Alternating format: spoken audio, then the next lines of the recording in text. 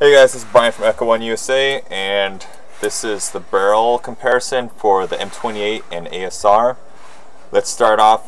The ASR is the shorter one, just by a little. Doesn't make a huge difference, but for the cut, as you can see, you'll use an APS-2 type MK98 or 96, depends on the maker. UTG hop-up units or even Echo Mad Bull barrels will work. There's a Mad Bull 601 type bore.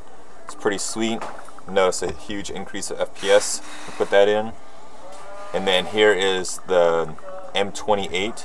So you notice it's a different cut. It's similar to the VSR10.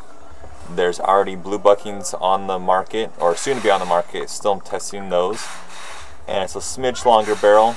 So make sure when you're buying type bores and buckings aftermarket wise, look and make sure you buy the correct one, because you don't want to buy one for one gun and it's wrong. I don't know if the store will let you take it back or whatever, but just look before you buy, and good shooting.